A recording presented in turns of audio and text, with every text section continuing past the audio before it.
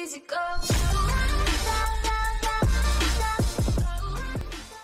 Hey yo, what's going on guys, it's your boy here, and today we are going to be talking about why... Wait, what? GV Gangster... Okay, we're going to be talking about why you shouldn't be getting the most expensive cars in Greenville. Now, before this video starts guys, I want to let you guys know that I have a Roblox group, if you're ever interested.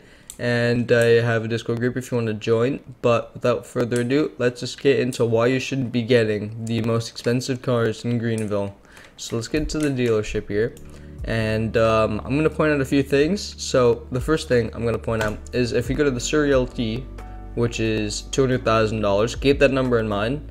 It goes 221 miles per hour. Now if I were to go higher up on the list, and let's go to the $550,000 Century Pinnacle, it only goes 201.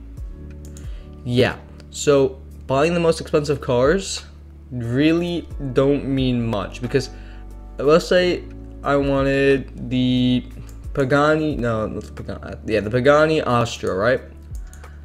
The Bugatti goes 260. It goes way faster than the Pagani. I don't know, I mean, if you guys really wanted the most expensive car with, like, no speed, I mean, these, like, you could find cars on this list that go faster for cheaper than some of these more expensive cars. If I were to click on the Falcon Heritage here, it goes 227. You probably could go down the list and maybe find a car that goes 200 billion, you know what I mean?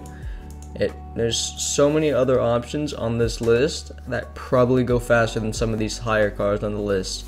Now, another reason why you shouldn't be getting the most expensive cars, if you're one of these guys who go up to people and say, "Do you like my car?" No one's gonna really care. If you buy the most expensive car in the game, no one's gonna really care. If I were to go here and buy this $5 million car and I were to go around flexing it to people, no one will care. If you're gonna be one of those guys who gets a car to try to flex, no one will care. I mean, maybe the one or two guys in the back would be like, "Hey, that's a nice car," but that'd be it.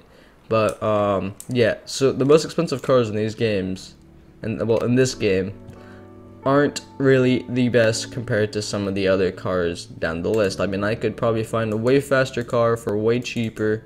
If I were to get the Nismo version of the GTR here, 203 miles an hour, already kind of goes faster than the Century Pinnacle, which goes 201, and you're getting the GTR for a little cheaper. You could always just find another car, always cheaper than the car you want to purchase, that will have a decent or better top speed. Now, it's not always about speed, it's always about looks as well. Majority of the cars on the top, personally, I don't really like the looks of. I mean, that's just me. Maybe if they had a Chiron to the top of the list, or I mean, the most expensive cars, maybe I'd just buy it for the pure looks of the Chiron.